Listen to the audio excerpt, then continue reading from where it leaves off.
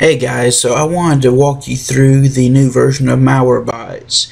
I actually downloaded and installed this yesterday, and I noticed right off the bat that it doesn't give you the option to opt out of the premium version trial.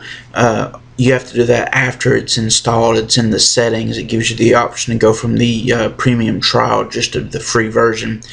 Now you notice a lot of new things going on with the new version of Malwarebytes, and the biggest thing is the interface, and that Malwarebytes now boast that this version is an all-out replacement for your antivirus. So as you can see up here, if you have the premium version, you get web protection, exploit protection, malware protection, and ransomware protection. Now, these two they sell separately at $24 a piece. The new version of Malwarebytes 3.0, this one actually, it's $40 per computer per year. And like I said, it's an all-out replacement for your antivirus. Malwarebytes finally did it after years and years of texts and various people messaging and then they have finally turned Malwarebytes into an antivirus. Now, for those of you who may be worried, Malwarebytes says that it will still run side by side with any program that you already have installed. It won't conflict with anything, but you can use it as a standalone antivirus program, which is extremely nice, and a lot of us have pushed for that for years. When I used to work for Geek Squad, we would often get in trouble for using Malwarebytes because it wasn't on the approved list, which now it is. I no longer work there, but Malwarebytes is one of the 3 scanners that Geek Squad uses in running their scans. They use Malwarebytes, Kaspersky, and Webroot. Now, let's do a little walkthrough of all the settings over here. Now, under Scan, you can still do your threat scan and a custom scan with the free version, but to enable the hyper scan, you have to purchase the premium. Of course, you have your quarantine section, your reports. Now, if you go under settings, we'll go over here to application. You can see that there's a lot more options here than there used to be, but a lot of it's just your standard basic stuff: updates, notifications, things like that. Protection, something that you'll want to do by default when you install this. Scan for rootkits is off. You'll want to make sure that if you install this, that you go to settings, protection, and that you come down here and you enable scan for rootkits.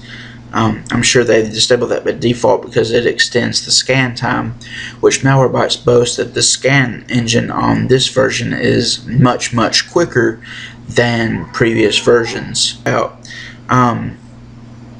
Let's scroll down and look at the rest of these settings.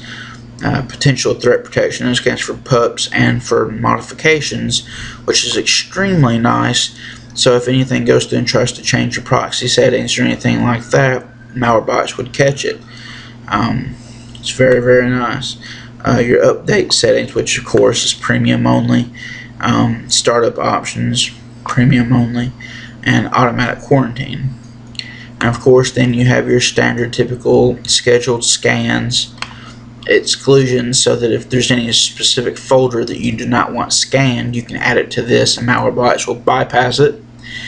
And of course, my account, which you can see your subscription status, which I'm just running the standard free version.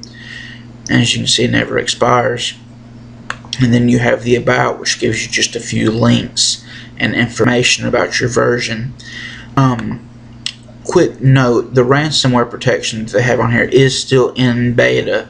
This is the ransomware protection that you can download from their site, that they're still working on, still work in progress, but it's still a very nice touch to this, because not many antivirus programs out there have ransomware protection built in. And ransomware accounts for currently around 30% of attacks in the US, and that's a huge amount, and it's ridiculous. And if you do not know what ransomware is, Ransomware is a type of infection that when it gets on your computer, it encrypts all of your data, all your pictures, all of your files, everything on there. It encrypts it to where you can no longer access it without a specific key.